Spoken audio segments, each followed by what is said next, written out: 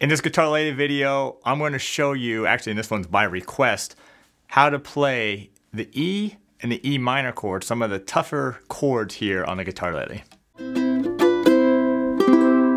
Hi, I'm Terry. Welcome to ukelikethepros. If you haven't done so already, subscribe to the channel and hit that bell notification so you can stay up to date with all the lessons, tutorials, reviews, ukulele, guitarlele, everything I do right here on my channel. So this one is by request. Someone had asked, how do you play the E chord? And also the E minor chord. And these are tough chords. The E minor is not as tough as the E, which is one of the toughest chords here on the guitarlele and also a very tough chord on the ukulele as well. So I'm going to give you a few tips on how I do it. Let me just play a little something first.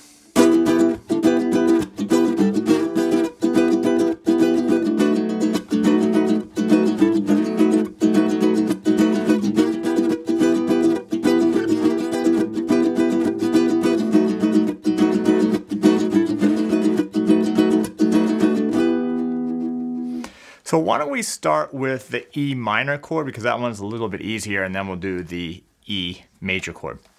Now, one reason why both of these are tough is because they're both bar chords, and bar chords are just tough in general.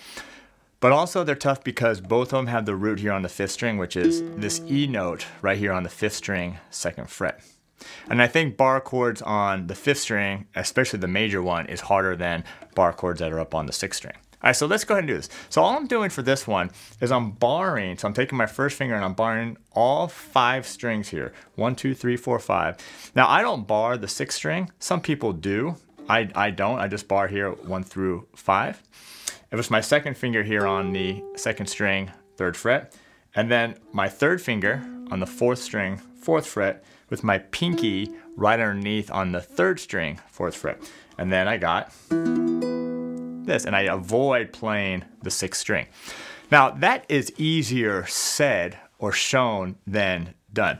And so a lot of times when you try to play your bar chord, you get this sound. This kind of, some notes are clear and some aren't that clear. So let me help you out here. First of all, with your finger, your bar here, you want to make sure that you're parallel to the fret. And you don't want to be off to the side here, or even this way. You want to be parallel, so straight up and down. Also with your first finger, you want to be right up next to the fret, not back behind it and not on top of it, but right up next to it, because that's the easiest to press down. Also, you have to check out your hand here. I see some people do this.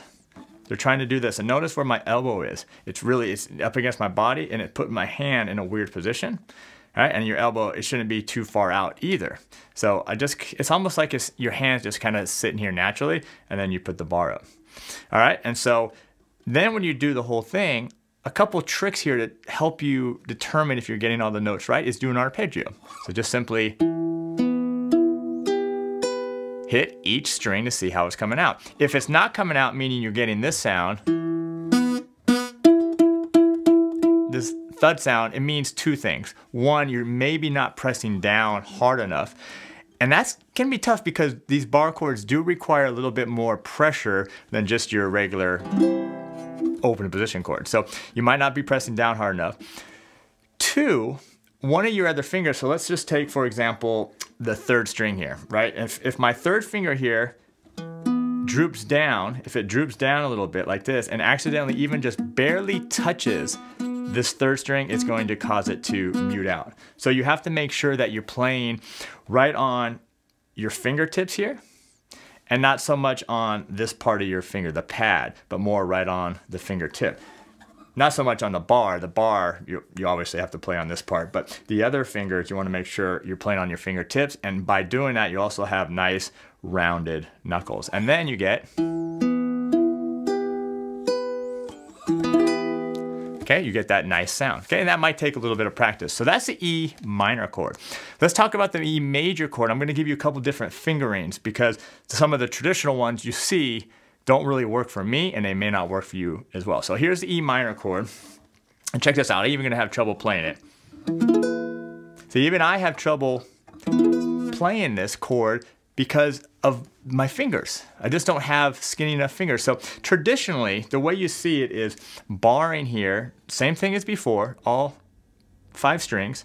And then a lot of books or chord charts will say use your second finger here on the 4th string, 4th fret, your 3rd finger or your ring finger on the 3rd string, 4th fret, and your pinky right underneath on the 2nd string, 4th fret, because this 1st finger here's got to cover the 5th string and also the 1st string, and then you play it like that.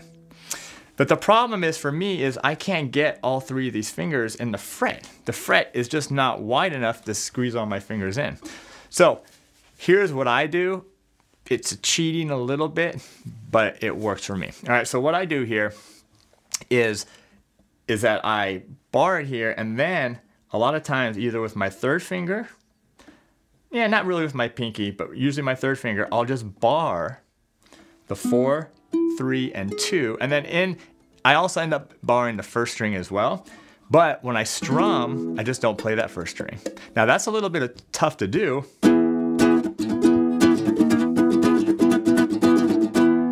But if you have enough control with your strumming hand, you should be able to do it.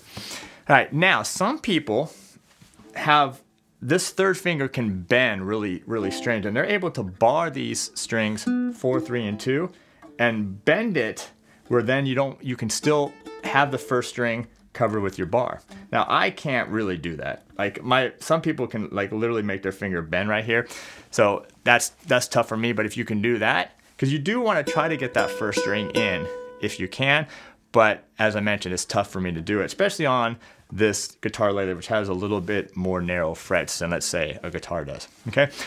But trust me, this is a tough chord for a lot of people, so not just you, and it's really, you know, just because of the fingering is so awkward here on the guitarlele, and also, as I mentioned, the ukulele. So this is the way I do it. It's kind of a bar, it's kind of a cheating just a little bit, and the reason why you don't want to hit this 1st string with your bar, it's not that it sounds bad. It actually sounds kind of cool, but you end up having not just an E major chord, it's like a 6th chord that you're doing, which is a cool chord. Whoops. There you go. It's a cool sounding chord, but not really the same as playing your regular E chord. All right, so there's your E major, your E minor bar chord here on a guitarlele. I hope that helps a little bit. You pulled a little bit of tip or trick that's going to help you play those chords. But yeah, thanks for being here. Thanks for subscribing to the channel, and we'll see you next time.